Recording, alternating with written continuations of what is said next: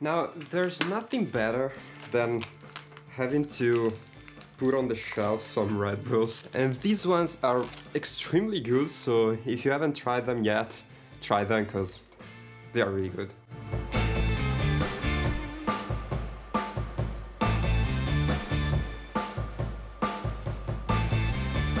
Come on, guys. It looks super nice.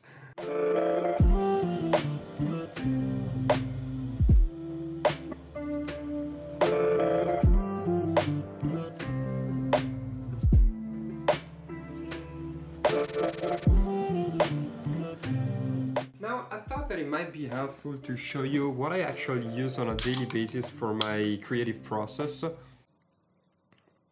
Really good. And tell you the reason behind why I bought, for example, the last MacBook Pro, the iMac, etc. So all my gear, the reason behind why I bought all my gear. I'm super pumped for this video because I actually love my desk and what I have on my desk. It's been a dream of mine since I discovered technology to buy an iPhone, an Apple product in general. And right now I 100% rely on Apple products for every kind of stuff that I do because they are reliable, powerful, and they are super nice in a design perspective, so of course I buy them. What gives me the right energy?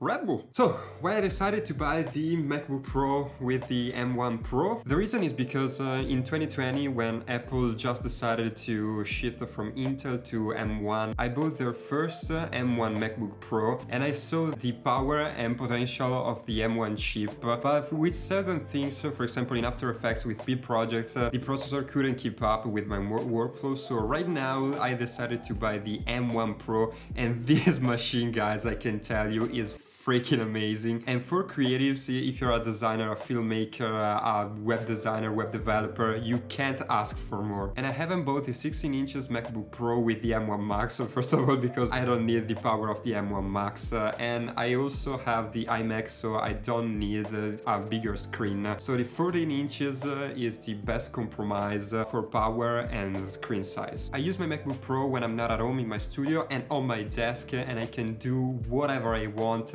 and the computer can keep up with everything that I do and with my workflows. You can also work on heavy projects without seeing the computer lagging, crashing. Final Cut without any problems. After Effects, even with big projects, no problems at all. Figma is not that heavy as a program, but without any problem, even in Figma. And I can also open multiple softwares with big projects without any problem, without any lag or crash, and that's a huge point for the MacBook Pro because in reliability, this computer is the best. Now, why I have the iPad? Basically, I don't work a lot on my iPad for graphic design, but I use it if I want to create mood boards, if I want to take notes because of the Apple Pencil, super handy. I can now take quick notes, and that was a game changer when I discovered them and when I bought the iPad, because I wasn't used to take notes on paper and to write down the ideas that I had. And if I don't write my ideas down, I usually forget them, so it was a really big game changer. And with the Apple ecosystem, I can write my notes on the iPad and see them on all my other devices, for example on iMac,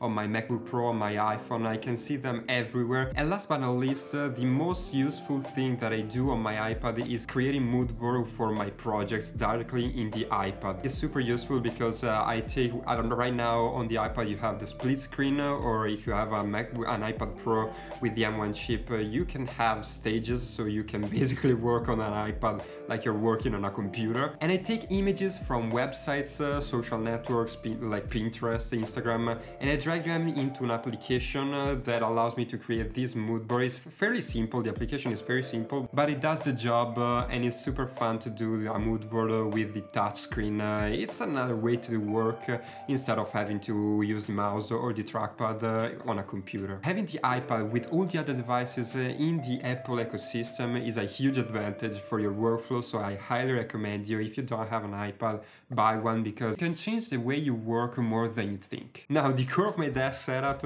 is of course the iMac. You saw it in the video, so I have the base model with the M1 chip, and I think that for what I have to do on the iMac is more than enough. Now, I bought the iMac just for two relatively stupid things. I wanted a fairly big screen with a really high resolution, which is this one is 5K, so it's a really nice resolution, and I wanted wanted a monitor that has a super high fidelity color representation, and Apple's monitor are a standard since I don't even know, so that's the reason why I bought the iMac. And I use the iMac, of course, when I'm at home because I can't carry it wherever I go. And for Figma, when I have to work on big projects, is a really nice device because you have, of course, a bigger screen than a MacBook Pro, for example, and you can see much more things than a MacBook Pro. And that's the reason why I have an iMac. And to be completely honest, if you have a fairly big project, a fairly complex project in After Effects, this computer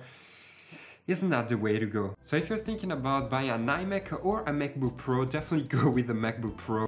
Now, things that are smaller, but they complete the whole package of my desk setup and make everything more fun. First of all, the HomePod Mini. Of course, I couldn't buy the Google Assistant or the Alexa one because I have Apple. I stick with Apple, I'm sorry. And it's a really nice speaker, and it helps you when you have to take notes, vocal notes. You don't have time to write them down. If you want to listen to some music. Apple Watch, I use it every day for my notifications, alarms, reminders, emails. And again, Apple ecosystem, you can do a bunch of things with the Apple Watch in the Apple ecosystem, so definitely recommend it if you have an iPhone, an iPad, and a MacBook Pro. Speaking of other Apple devices, I have the iPhone 12 mini, and I know it's almost September, and Apple is gonna announce the new iPhones, but I don't care because the iPhone 12 mini basically has everything that I want. Has a nice camera. The only downside is the battery, but the workaround is a power bank. It's not a big downside. It's Apple ecosystem and everything that I need from a phone.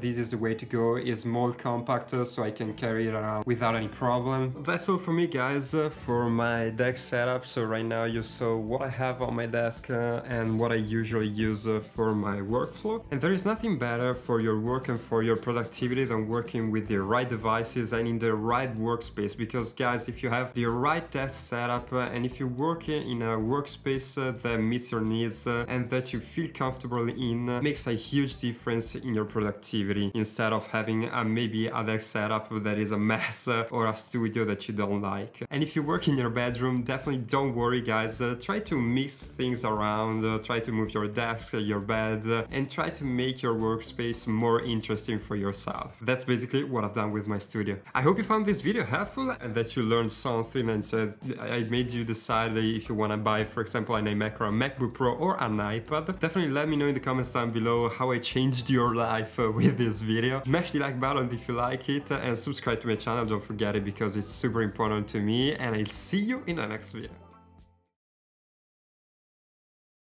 Woo! Woo! Woo! Woo!